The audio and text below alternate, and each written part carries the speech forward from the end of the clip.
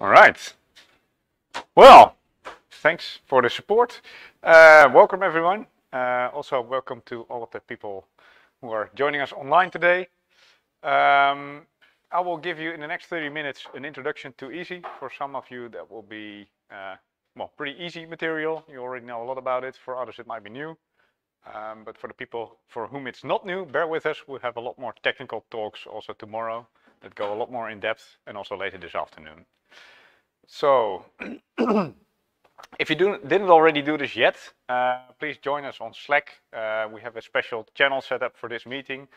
It's #community-meeting-2022. And there you can also ask your questions. Of course, you can also join the Zoom link and ask questions there. If you're on the YouTube, I guess you can also give a chat there, right? And then somebody will shout it out in the room. All right, so who am I? My name is Casper van Leeuwen. I work in the high-performance computing and the high-performance machine learning teams of SURF. I joined SURF 5 years ago, and SURF is the Dutch National Supercomputing Institute. So basically what we do is we support Dutch universities with all kinds of IT services, not just supercomputing, it's much broader than that. But that's the part that I'm involved in personally. So we host Stanlius, which is the Dutch national supercomputer, and we host a lot of different other systems as well. You can have a look at the website if you're interested. So as I said, this talk, it will cover a little bit of the why and the how of EESSI, but it will not go into a lot of depth. So this is something, if you've ever done scientific software installations, you know that it can be very challenging. Well, there's a whole comic collection. Scientific software takes a lot of time to install, right? Which can be a great excuse to get coffee, but eventually you also want to get some work done and you're waiting for this installation to finish. You're lucky if it finishes in one go, right? There's usually something to debug, something that doesn't work. Your system that's a little bit different than what people expected it to be, and yeah, you need to figure that out. There's a very nice talk from Kenneth also here in the room about how to make package managers cry. If you want to have a laugh, have a look if this one is still online somewhere. I guess it is. So yeah, software deployment can be a real issue, and it's actually very challenging with large computer systems like ours. So what we have at SURF, we have, well, a couple of hundred, maybe 1,000 active users.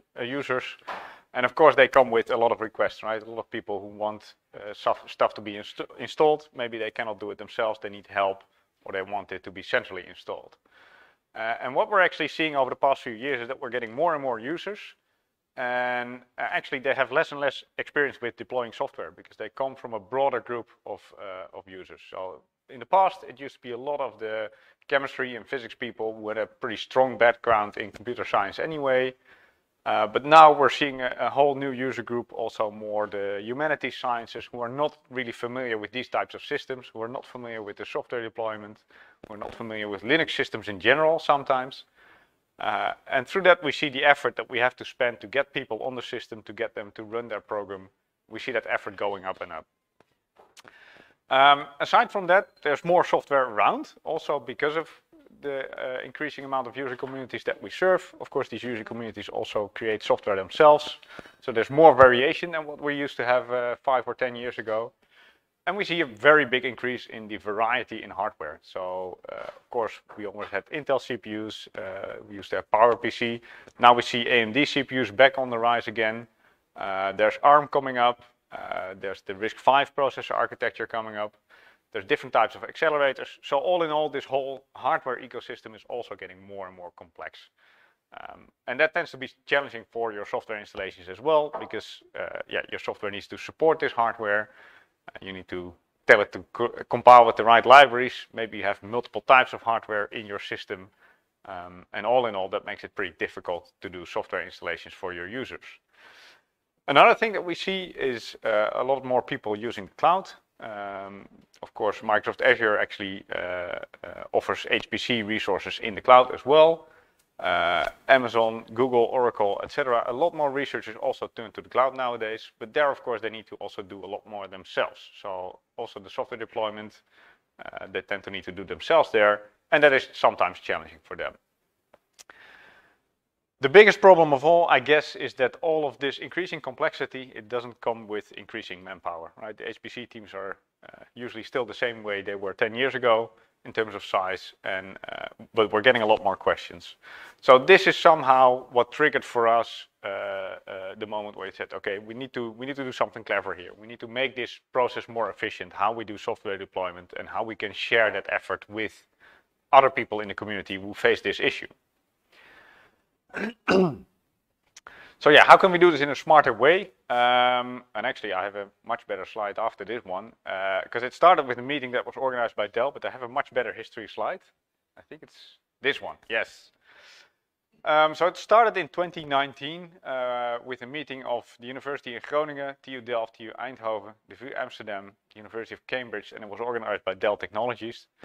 And they also together recognize this problem, right? How do you do software deployment? We see that this takes more and more effort, and how do you do this in an efficient way? And the outcome of that initial meeting was, okay, you know, we see this problem, we recognize it, we need to do something together on this. And they created the Scientific Software Repository for Cluster Computers, SSR4CC. And that was followed up with a meeting in Groningen in 2020, and later in March of 2020 in Delft. That's also where Kenneth, the main developer of EasyBuild, got invited. And this is kind of where the effort started to grow. So a joint effort was started, we called it EESSI. And sort of right after this period is also where Surf got involved. And it really took off with Kenneth giving a public talk at a HPCKP conference, which fueled a lot of interest on this EESSI initiative. Of course, we've had Corona since then, so it's been a bit of a slow period in meeting other people, but now finally we have the time to be here together, so I'm very happy that we have, well, we have about 20 people in the room now, so that's great. And it's a great excuse to meet up and to actually get to know each other better and discuss these types of issues. Since the project started, a lot of people showed their interest. As you see here, there's a lot of logos in here. Some people are more involved than others, of course, depending mostly on how much time people have to spend. But what it shows is that there's a broad interest, right? It's not just HPC, it's also the main cloud providers that are interested. It's how do you call this? Well, CERN is not an initiative, it's not a company, it's a research organization, right? Anyway, big centers that are involved here. So what is EESSI and what is our scope? What do we want to achieve? EESSI stands for the European Environment for Scientific Software Installations. And what we aim to do is to build a shared software repository of optimized, and that's a key word that I'm going to focus on later on as well, optimized scientific software installations. And what we try to achieve here is to avoid this duplicate work that we've all been doing in the HPC community, right? We've all been managing software environments on our own clusters, sometimes on multiple clusters to make it even worse. And we're trying to get that duplication out to reduce the amount of effort. And we want to do that by collaborating on one shared software stack. And that was sort of the original trigger of saying, okay, this is why we need it, right? But when you have something like this, you can see a lot of other use cases as well and a lot of other benefits as well. So also for the users, it's a very nice way of using software because you can have the same software environment on a lot of different systems. And this goes from your local laptop to a cloud node to your actual HPC system. And you have the same uniform environment. So the requirement here is that we should make a software environment that works at least on any Linux OS, but possibly also Mac OS and the Windows subsystem for Linux. That all should work. As I said, we have focus on performance. Of course, yeah, the initiative was started by HPC centers, so there is a focus on performance. But we also want to look into automation. If we want to make this a community effort, we need to have some automation in place in order to be able to process community contributions. So that is something we're actively looking into. Testing becomes very important. If you have one central software stack that everybody uses, it better work right, because otherwise a lot of users are going to suffer. And of course, we need to have this active collaboration, right? So we need to put in some effort there. So as I said, I want to talk a little bit about performance, and already here in the room this morning, Kenneth gave it away a little bit in the discussion. Optimizing your software for the hardware that you have, and especially the microarchitecture that you have, can really give you substantial benefits, especially for scientific software that is well optimized, that can benefit from vectorized operations, or that can benefit from other recent instruction sets that have been put out there. It's very important that you tell your compiler to use those instructions, because otherwise you're losing performance that you could potentially have. And here in this graph, you can see how much of a big difference it is between just some, well, if you optimize for a very basic instruction set like SSE, compared to AVX 512, if your processor has the capability to run AVX 512 instructions, there's almost a 70% speed up, right? So that's huge. You don't want to leave that on the table. That's a waste of hardware resources. Now, this is an example for GROMACS, but it goes for a lot of scientific software.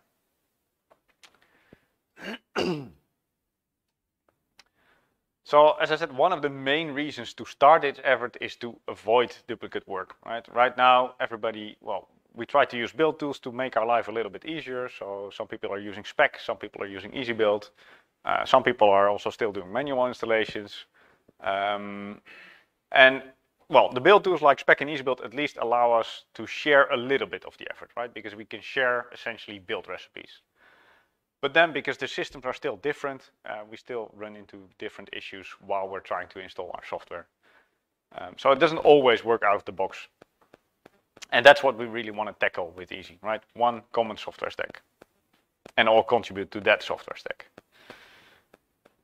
Another thing, if you want to move from one system to another now, so from the user point of view, I'm working on my local laptop. I've developed a nice code and I'm debugging it on my laptop. It finally works. And now I want to run a full-scale simulation. I need to move it to an HPC system. Right now, that means I have to start installing my software there. That usually takes quite a bit of effort and time from the researcher. Or they will put in a request with the HPC help desk and say, hey, I need this piece of software installed. It might be a different version than what they used on the local laptop. It might be slightly different compiled with different options and therefore work a little bit differently compared to their laptop. And it can take quite a long time before a user can actually start to work on this system. Of course, on top of that, they also need to move the data, but the data is usually not the most difficult part, right? If you want to move from one system to another.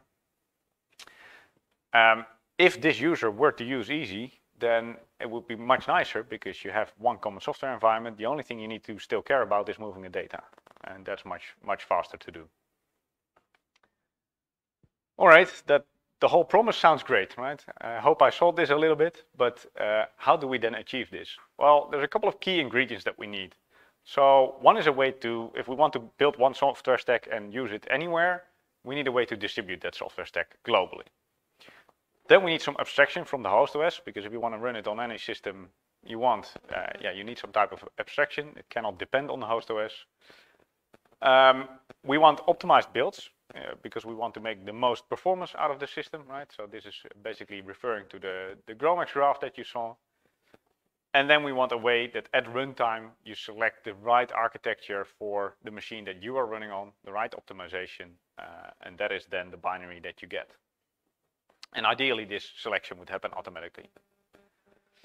So for all of those steps, we actually took components. The first is CERN-VMFS. So CERN-VMFS is it's a file system which gets distributed online.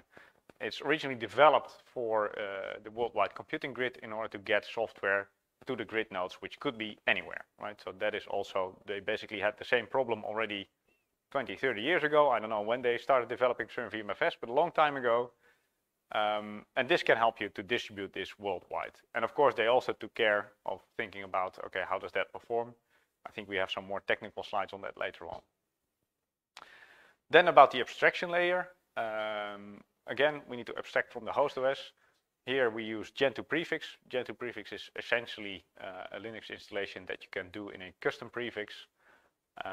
And the way in which we use that, it's not altogether very different from containers, right? Containers also have a container OS that provides isolation from the host. In a sense, this is very comparable. So if you understand how a container works, then this is not all that much different.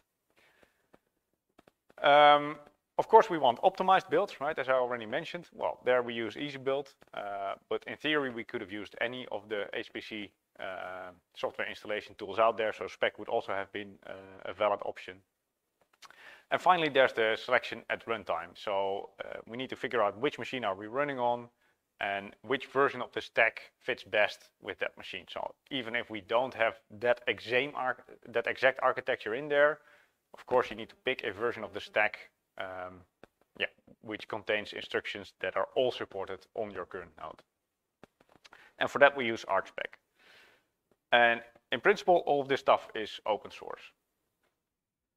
So putting all of that together, and this is a much more busy slide, you see that there's more and more components coming in, right? Putting all of that together, basically, if you run the EESSI software stack, you have a host operating system, of course. On top of that, there's the file system layer. That's the CERN VMFS layer. That takes care of the distribution. Basically, you mount this repository from a remote location. Then there's the compatibility layer. Again, this is similar to a container OS to provide the isolation from the host OS, to provide a common set of standard libraries in the in the compatibility layer. And then on top of that is the software layer where we install all of the scientific software. So things like GROMACS, OpenFOAM, TensorFlow, whatever you want to install. And that last part is done with Easy Build. It contains a module system so that you can easily switch between different versions of the same software, just as people are used to on an HPC system. Of course, if you would use Easy on a local machine or on a cloud node, this might be the first time that you encounter environment modules. But that's, it's not a super complicated system to work with, and just easily enables you to switch between two versions of GROMACS or TensorFlow or whatever. And all the way on the left, you see I put this Reframe. Reframe is a testing framework for software testing on HPC systems. We can actually use it to test also the compatibility layer and in principle also the file system layer. But really the choice for Reframe was made because of the software layer, because Reframe enables you to do software testing at scale. So it can interact with batch systems and really deploy a whatever multi-node job to test, is the performance of this piece of software as expected, and do I get the expected result? All right, so this is a little bit more about the file system layer. So again, the file system layer is meant to globally distribute this software stack, right? In the middle, you have the Stratum 0. The Stratum 0 is basically the master copy of this software stack. Anything that's in there, that's what gets distributed. Around that, you see 4 Stratum 1s. Stratum 1s hold identical copies of the Stratum 0. So the only thing they do is mirror the Stratum 0. If we want to deploy new software, that means we need to deploy it on the Stratum 0, and then it automatically gets mirrored to the Stratum 1s. Outside of that ring, that's where a couple of proxies are. So you have a reverse proxy, a forward proxy. You can have a proxy server in between. You can also directly connect your system to a Stratum 1. Depends a little bit on what kind of performance you want and how much effort you want to spend in setting this up. Of course, the advantage of the proxies in between, if you have, for example, an HPC cluster, it probably makes sense to have a proxy inside your HPC cluster for performance reasons, or maybe even a full Stratum 1. And as is indicated here, in the end, you can use this on any system you want, right? So you could have an HPC cluster that is connected to a proxy that's connected to another proxy, and that is then connected to the Stratum 1. You could have a cloud node that goes through the same, but it could also be an end user who just runs a laptop and wants to connect directly. So there's multiple levels of caching there to make sure that it's always available and to make sure that it's relatively performant. So then there's the compatibility layer. Let me check what they want to say about this.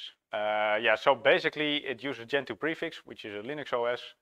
It installs in a particular prefix. So this whole operating system is installed in a non-standard prefix.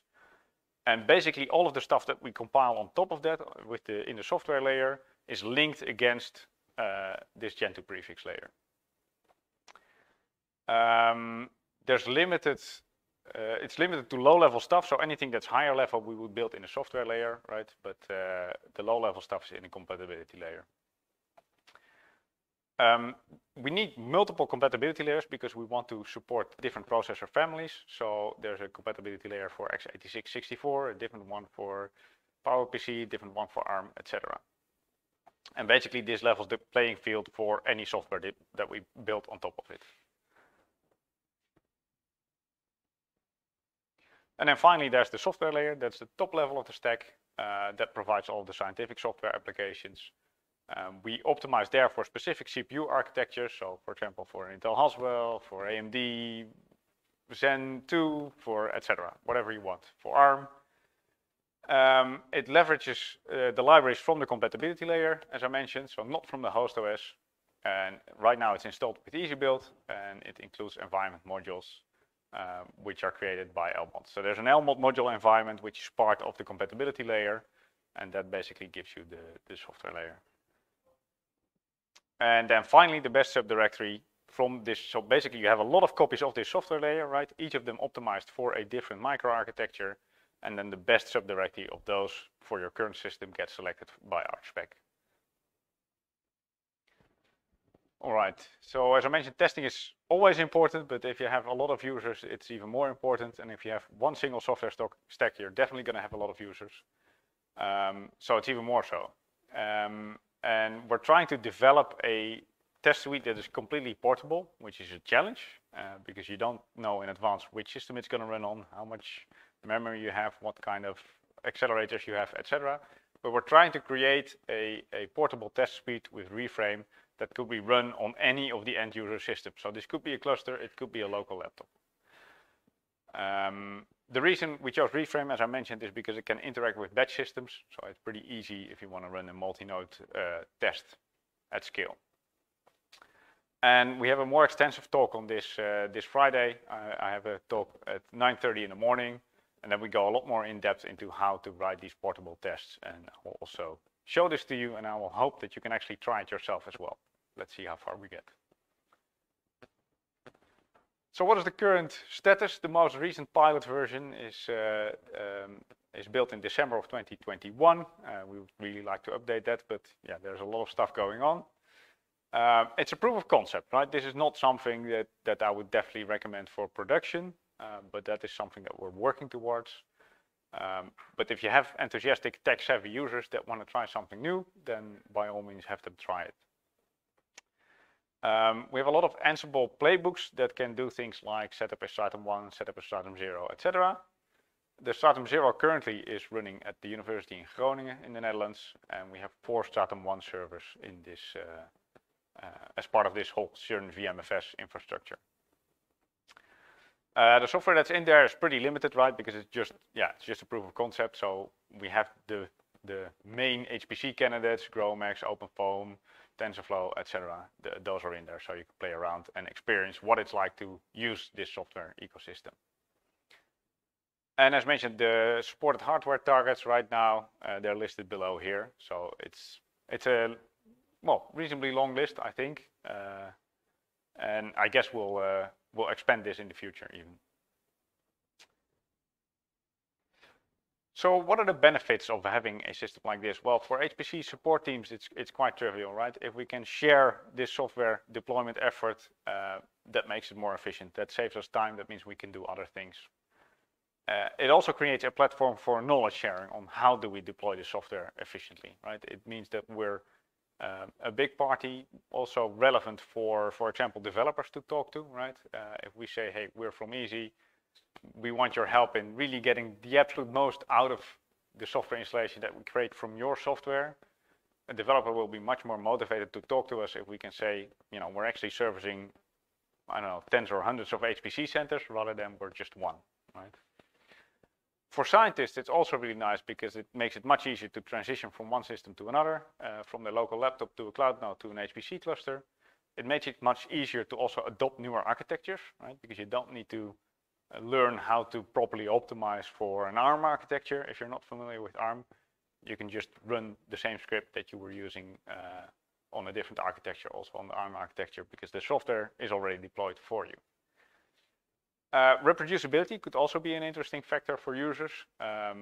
You can actually run the exact same run as another scientist did, because you have access to the exact same software installation. And that could be a very interesting use case for scientists to try and replicate each other's work.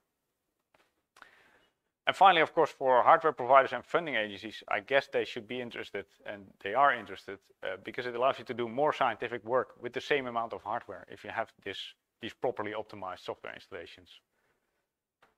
Of course, there's many, many more benefits. We have a use cases talk at 2, so I'm sure you're going to hear more about it then. And with that, I would like to wrap up with a set of links. If you want to read more about it, we've written a paper which is open access, so you can read more about it. Yeah, and as I mentioned, by all means, join our Slack if you have questions, if you want to interact with us. And thank you for your attention.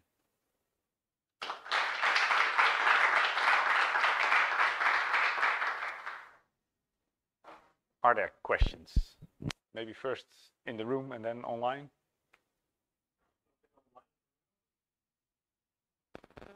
Questions from the room? No? You're mostly familiar with the stuff anyway, I guess. You were mentioning to optimize the software itself. Is there a benefit of also trying to optimize the Gentoo layer? I don't think there's much benefit there because we only use the lowest level libraries from the Gentoo layer, right? Pretty much anything, and correct me if I'm wrong here, Kenneth, but pretty much anything except glibc is built by EasyBuild in the software layer anyway. So that is already, like anything above that is already optimized. That's actually the one thing where we may want to reconsider looking at it, because glibc is used everywhere. And some of the basic math functions, for example, come from glibc. Yeah. The libm library comes from there. Now, what glibc has evolved into recently is that they've made themselves aware of the differences between CPUs. So they have a different code path for AVX512, for example, and it's essentially a fat binary. So in that sense, it should be okay to just have it like we have now without having any performance impact. Maybe that's something to be looked at again. But I think that's really the only place where we're relying on something that comes from the OS, but then from our controlled compatibility layer. Everything else is basically optimized by EasyBuild. And there is a couple of tools in the compatibility layer that you might just want to use as a user, right? The almost module command comes from there. Editors. There it doesn't matter what the performance is, right? So yeah, there's some practical stuff in there, but they're not performance critical. The Gentoo prefix is already compiled by ourselves as well. So we are now compiling it with generic flags, I guess, and the same prefix is used for all the different architectures. Yes. That's what it does by default. It builds itself generic, so because we could have a different prefix per CPU architecture. We could. Yeah. If there's a reason to do so, we could. As far as I know currently, I don't think there's a reason. You'll probably get the same glibc binary whether you build on Haswell or on Skylake. But maybe that's something to be looked at some point. Yeah, could be interesting. Or the compiler you use for building the compatibility layer could be important as well. So we're in full control over that, and Gentoo gives you the freedom to pick a very recent compiler or pick an older compiler, and there's a benefit of both in some sense. And it's already compiled by ourselves. Yes, and we can experiment with that and just see what happens. Yeah. We have more homework to do, I think, before we come to that point. But yeah, that's something we can always reconsider. Yeah. Maybe at some point the glibc goes up to the software layer level. That's possible as well. Anyway. More questions?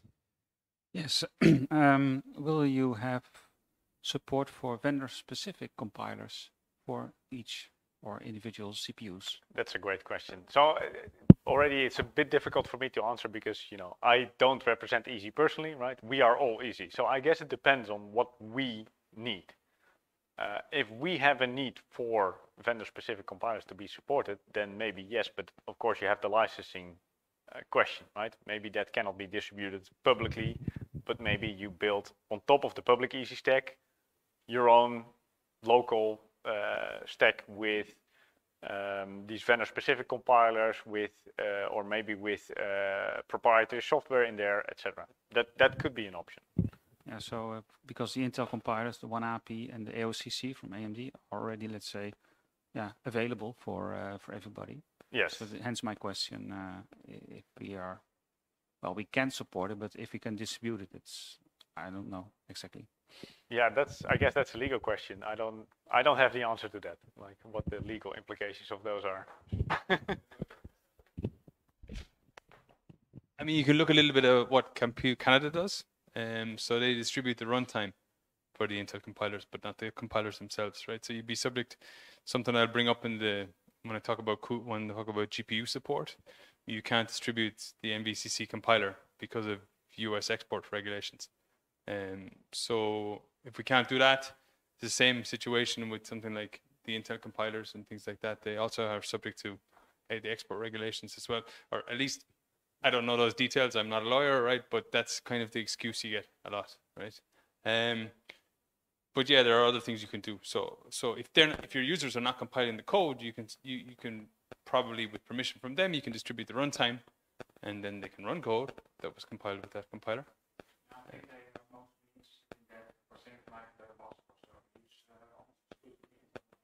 Yeah.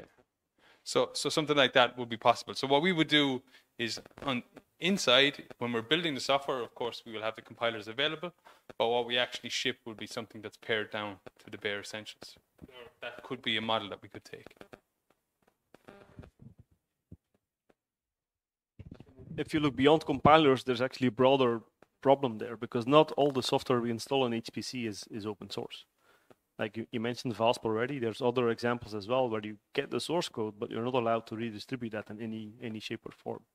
And the model we see there in the long term is that EESSI could basically give you everything that's possible, and you build your stuff on top if you need to or if you want to. You could rebuild TensorFlow with different optimizations if you want to, or with different features enabled, and just have that as a local installation on top of EESSI, just on the side in some sense. But that's definitely a model that's possible, and I think that would still be a big help compared to controlling everything yourself. Because you already have all of the dependencies available then, which is a long list for something like TensorFlow. Well, actually, you just mentioned that most compilers are going to be closed, and you can only have. Yeah, So for compilers it's different. Yeah, then. well, you sort of require compilers to create these specific versions. So there is a way around this too, right? So and that's something I'll cover when I talk about the CUDA support. So we do have a way around this problem as well. And there is a way you can do that with clever use of, there's some clever things you can do.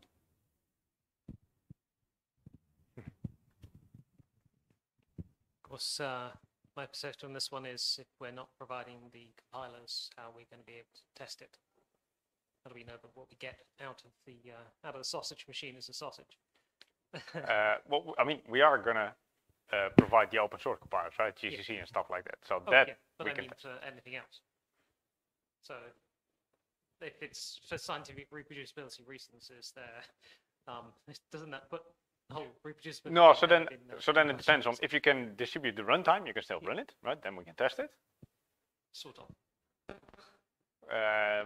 Then maybe I'm not sure on your question. Like, what are you lacking then? Well, I mean, I'm assuming that the compiler is good. I'm assuming that what you get out is what you put in. Ah, right. So Yes. testing the compiler itself. Yes. Yes. No. I mean, I guess you would then test the compiler indirectly through the software, like that was built with it, and does that produce the results that you expect, right? Right. That can be a bit of a problem. Certainly a hole. But we can still, yeah, I guess we can still test compilers more directly in our own CI pipeline, just not distributed. I mean, you do have the recipe. You do know which compiler it was. I guess, yes, you are making, I mean, everything is checksummed. So even the compiler itself is checksummed. You don't know the internals of what that compiler is doing. No. So, yeah. But you are still building on top of the prefix layer, right? So if that's available to you, you have the same operating system, same checksum compiler, same hardware, let's say, potentially.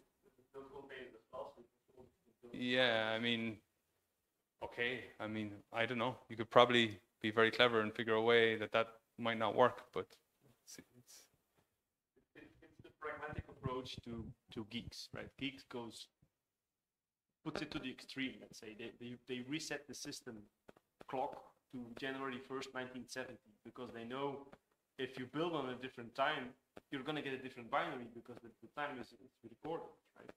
So they do very hardcore stuff like this. That may be a bit beyond the pragmatic approach, and maybe not. I mean, there's very good reasons why they do this. They want full reproducibility, like bitwise reproducibility. I'm not sure we want that, first of all. We have bigger problems to worry about. And if it's really useful in the end to go to that extreme, maybe there's a middle ground there that makes enough sense. I've had discussions with the Geeks people on this. We've invited the Geeks people to an EasyBuild user meeting at some point because they were close or they had a meeting. We usually tie it close to FOSDEM, and they're at FOSDEM all the time. So we had, I think, 2 or 3 talks by Piotr and by Ricardo. And we had very interesting discussions there. Very different views on things, but very interesting discussions and things that make you realize, okay, maybe we're not going far enough, but really we want to go that far, and it's a practical in an HPC setting, and there's a whole bunch of things going on. So they have very good points, but sometimes difficult to achieve in practice.